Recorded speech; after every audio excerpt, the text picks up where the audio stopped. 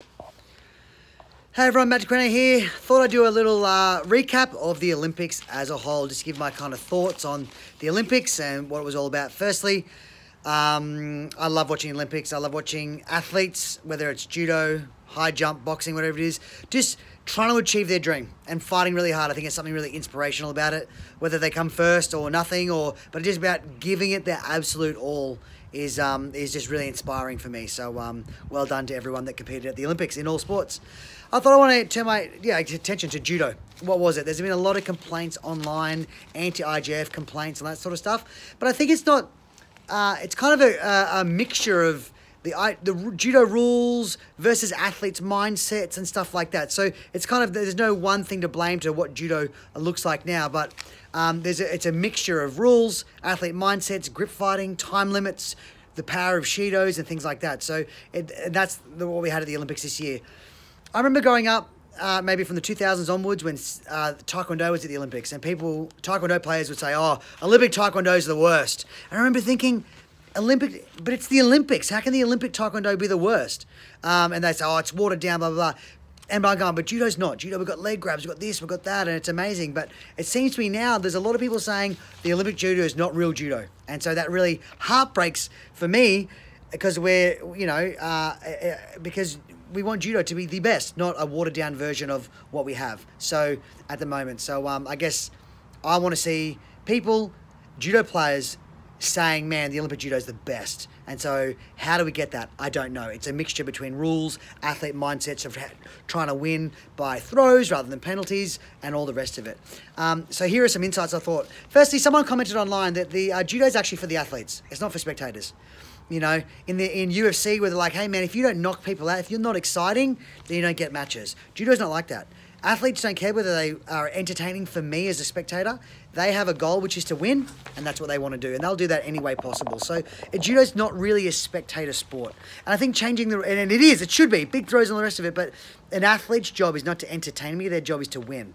And so where MMA, it's more about entertainment and the show and all the rest of it, and judo's just not like that. So I think, and I'd love to hear comments on all my points that I have in my video as well. Just leave a comment below, let me know what you think of all of it. Now, firstly, here are some things I think need to change. A 4-minute time limit. 4 minutes is not long, okay? When I do jiu-jitsu comps, I'm a black belt. Black belts fight for 10 minutes in IBJJF. At the local comps that I have here in my state, black belts fight for 5 minutes. 5 minutes. Do you know how hard it is to pass a black belt's guard in 5 minutes? It is really, really hard. And then you look at a 4-minute judo match. In a 4-minute judo match, I'm meant to get a top-level judoka who's fit and strong and powerful, and they're good at judo, and they're good at grip fighting, and I have to grab them and throw them in 4 minutes. That's really, really hard. It's really hard because no one gets tired. I saw hardly any athletes with their hands on their knees, puffing and being really, really tired, even in the golden scores. These athletes are fit as, strong as, with great grip fighting and great defense, and I'm meant to throw them in 4 minutes? Really, really difficult. And we saw that at the Tokyo Olympics, just on some things I think about. I saw Taketo fighting in his first few rounds against lower countries, like it could have been Yemen, Morocco, something like that. And Taketo went and got 3 penalties on them. And I'm like, this is Taketo, multiple-time world champion, Olympics gold medalist, and he can't even throw these guys in 4 minutes with any of his techniques. It's because 4 minutes is not long. Okay, so I think if we can extend the matches to 6 minutes, then we'll actually see some more judo throws, because firstly, people maybe get tired, but it's actually going to allow the athletes a longer time to actually set up their techniques and throw. For example, in jiu-jitsu, if you said, Matt, if you don't pass this person's guard, if you don't make something happen in 30 seconds, I'll give you a penalty. I'm like, do you know how hard it is to pass someone's guard in 30 seconds? It takes me ages to pass their guard. And so I'm getting penalized, but I'm trying, but they're defending, and so it's a lot harder to make something happen. So, for example, someone gets a penalty for non-combativity. They now have 20 to 30 seconds to make something happen before they get another penalty. Do you know how hard that is to do as an athlete? To grab my opponent, set them up, and make something happen in 30 seconds? It's too hard. They're too good. So I think extending the time limit will then allow, and then extending the gap of when athletes will get penalties will allow more throws to happen. So that's my first one, I think, that. Secondly, I have here, here's another one I think. So there's a lot of golden scores. I'll talk about this one. So it takes a long time to make something happen. That's the first one. Second one In wrestling for a little while, wrestling had a lot of changes as well. And one of them they had was last score wins. So if you throw me for Wazari, and then with 10 seconds to go, I throw you for Wazari, I win. Last score wins. But now what we have is it goes golden score. And so in wrestling, it'll stop those athletes. What we see at the Olympics now, we see an athlete get an early score, and then they dog it for 4 minutes and they win on 2 penalties. They get 2 penalties, we've got a Wazari, so they win. Or we see athletes spamming drop Sioi, or in the lightweights, the drop Tomonagi, no penalties, and then the other guy gets a penalty for not attacking. And then they do that the entire match, and before you know it, the other guy gets DQ'd, and they can't even get an attack in because the person's dropping all the time. And so that happened in the Garba Hashimoto match. Garba just stiff arm one hand, drop Sioi, and Hashimoto couldn't get 2 hands on. And then he would stiff arm right hand and do drops, and left hand and do drops, and Hashimoto couldn't get 2 hands on and couldn't throw him at all. And it was great tactics. But for a spectator, it was penalties, there was no throws happening, it was boring. And so, for me anyway, this is all just what my thoughts. So I think firstly, last score wins will stop golden score matches happening. That's an interesting idea. Secondly, what might also help stop golden scores happening is bring Yukos back.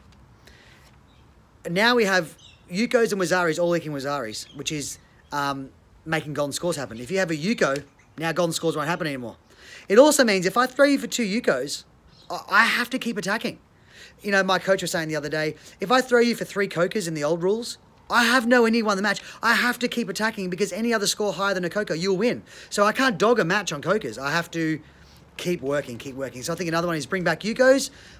Yes, it's more confusing for spectators, but guess what? The commentators should be constantly telling the crowd and the people watching how to win judo matches. And so they're telling people how to win will then make it easier for people to understand when they watch judo. So bring back Yukos, maybe have last score wins.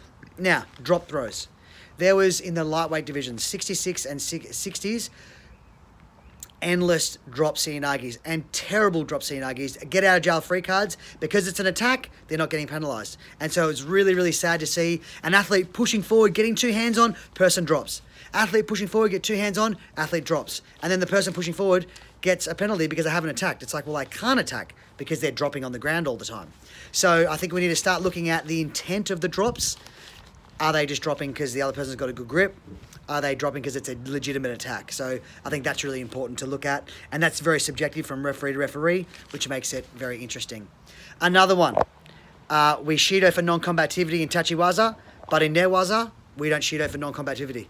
It just doesn't make sense. We market judo as self-defense, and then in our kids and teenage classes, we're teaching them to lay on their stomach with like this, and you're like, well, you're not teaching self-defense, you're teaching sport judo.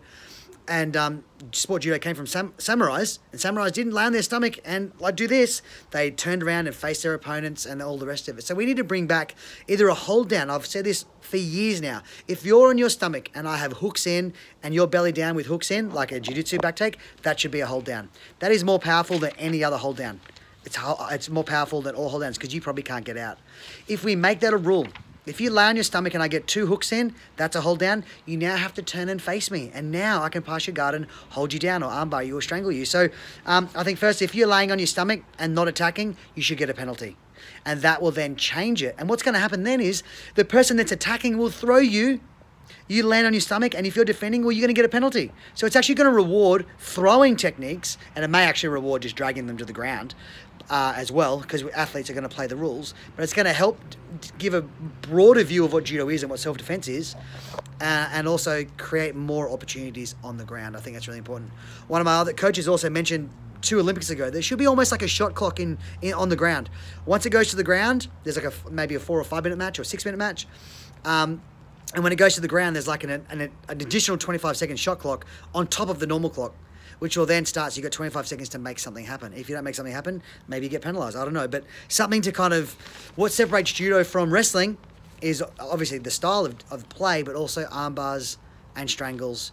And we're just not seeing that at all. We're seeing athletes not even, and as an athlete, why would I engage on the ground? It is so hard. If you're an elite level athlete and you're laying on your tummy like this with your arms in tight and your neck defended, it is so hard to armbar you and strangle you when you're like that, especially with this rule. where athletes now are doing turtle and they're ducking the gi across their face. So when you go to strangle me, referee says stop. And you're like, well, hang on a minute. They're putting themselves there so I can't attack them, and you say stop. That's ridiculous. If in jiu-jitsu, if this happens, well, I'll just rip your face off. And now I don't want that to be the case, but if you're doing this and I strangle you across your face, you should get a Shido, because you're actually playing the rules to allow me to stand up. You're defending your butt off. You are defending, completely not attacking, and the referee is on your side. We stand them up and reset. At jiu-jitsu, if I do that, the guy will go, no worries, mate. See you later to your teeth. And so I can't do that. I have to actually develop an offensive game from my stomach, which is to turn and face. And then half guard will happen and things like that. So I think penalising that, stopping referees being on the defender side by stopping that happening. And the last one, which is I do support the head dive rule, okay? Because we don't want kids bouncing on their heads as teenagers, but also the head dive rule has now removed a lot of Uchimata attacks. If I do an Uchimata and you push me on my head, I get disqualified. So why would I do an Uchimata? I'm just not going to bother, because why would I do an attack that's going to risk me getting DQ'd? I'd rather just do a drop Seoi, Tomonagi, a Sumigeish, and rack up penalties, because they're so powerful. So there are some of my thoughts of the Olympics this year. I did love watching the Olympics. Some of the matches were just super frustrating, but as athletes, we are always going to play the rules. We're always going to go, what are the rules? And then work using the rules to our advantage. As a player, I often use penalties to win matches. I'm not slagging anyone that doesn't. I'm just saying when that becomes a very, very good way of win matches, it becomes almost like not what judo's all about. I watched Travis Stevens versus Oli Bischoff the other day in 2012. It was a 5 minute match, or a 4 minute match with a golden score, not one penalty. I watched one of my matches from 2010. It was a 4 minute match, not one penalty. So what's changed between then and now?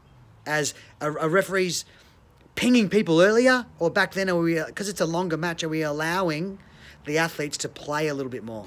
But all I know is athletes now, and the grip fighting strategies are unbelievable now. And we're not allowing, the rules are almost shortening the time and for athletes to attack. And when athletes now, the grip fighting is on a whole nother level. Their athletes are a whole nother level. And so we need to bring that in consideration. One problem with 5 or 6 minute matches is local tournaments are going to go a lot longer because matches are longer, but then they will also not go to golden score. So there's an element of that as well. So let me know your comments in the comment section, and I can even answer some of your questions, but let me know your comments, what you think. Have a great week, and I'll talk soon. Bye-bye.